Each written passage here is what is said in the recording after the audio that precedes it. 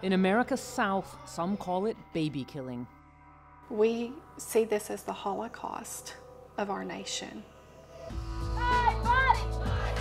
Alabama has passed a law to ban abortion. Other states are following suit. This is infanticide.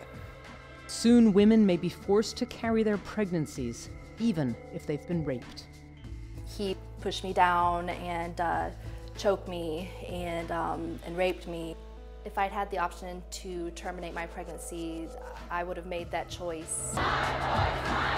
But across the country, there's outrage. And you don't have a problem with killing a baby? I have no problem if it's in the mother's uterus. Allowing children to be ripped from their mother's womb right up until the moment of birth. With President Trump backing America's religious conservatives, we ask, are women about to lose the right to abortion?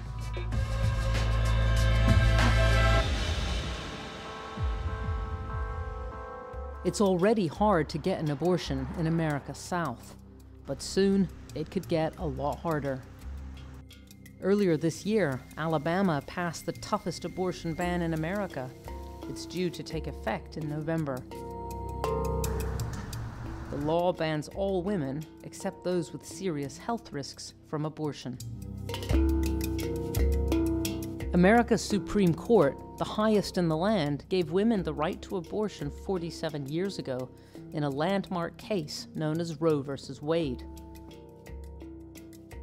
Now the southern states, whose abortion bans are being legally challenged, want to use them to overturn the Supreme Court ruling. We headed hundreds of miles across the Deep South towards Arkansas. It's not called the Bible Belt for nothing. It's like there's a church on almost every corner here. The belief amongst Christians here is that life starts at conception and must be preserved at almost any cost. Kandi is a mother of 7. When she was 19 years old, she decided to have an abortion. That deep spirit within me was like, no, this is not right.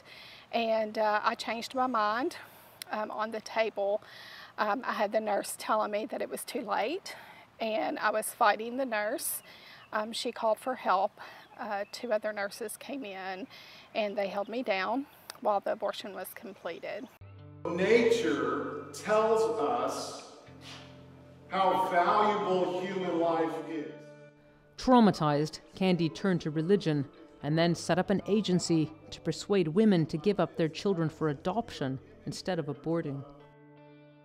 I took the life of that child.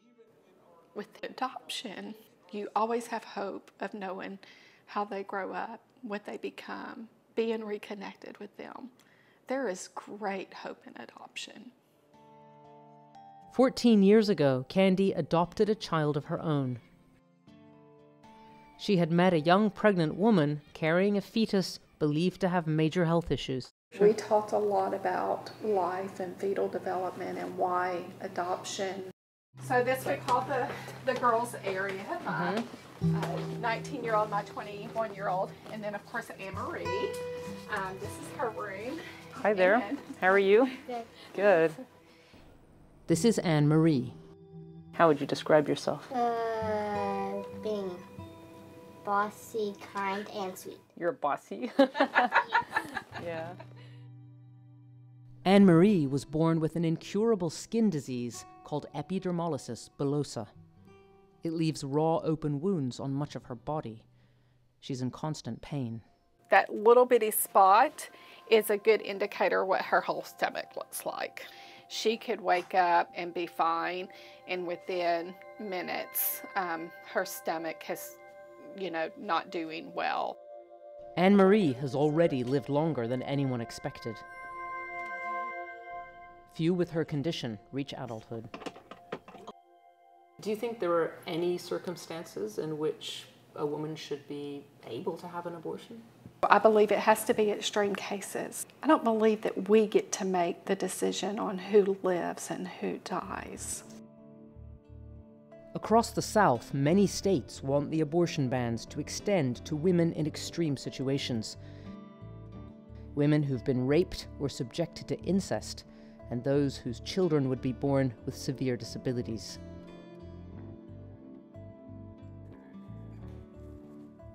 In Alabama, we met Dina Zerlot.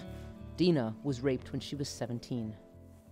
It was a boy I knew from school. He followed me into the kitchen and proceeded to push me down and choke me and raped me. For ongoing health reasons, Dina didn't find out she was pregnant until 8 months later, which meant she couldn't get an abortion. She was also told her child would be severely impaired. There would be no higher function of her brain. She would be born blind and deaf, unable to probably suck a bottle. She would live in pain. Dina loved Zoe deeply, but her child also brought back the memory of the rape. I was constantly being brought back to that trauma on a regular basis. As for Zoe, she was in constant pain. Her whole body would just lock up, and almost like to the point where you were afraid to touch her, afraid to move her because it looked like her bones might break. Zoe passed away after a short, painful life. Zoe died whenever I was 19 years old. She didn't make it to her second birthday. Dina's case is unusual because she was so far along in her pregnancy, but she's outraged that even rape survivors in early pregnancy may soon lose the right to abortion. If I'd had the option to terminate my pregnancy, I would have made that choice. Alabama's abortion ban goes the furthest, but 12 other states have joined the crusade. Phil Bryant is Mississippi's governor. You want to ban abortion even in the cases where the woman has been raped or the victim of incest, is that right? Two things about that. One, the child had nothing to do with it. An ideal scenario would be to save every child. Even if the woman's been raped? That's right. But just looking at the issue itself, it's a very difficult thing it is difficult. For a woman to carry her rapist's child. It is, and it's a very difficult thing for a baby to be dismembered. Unbelievable.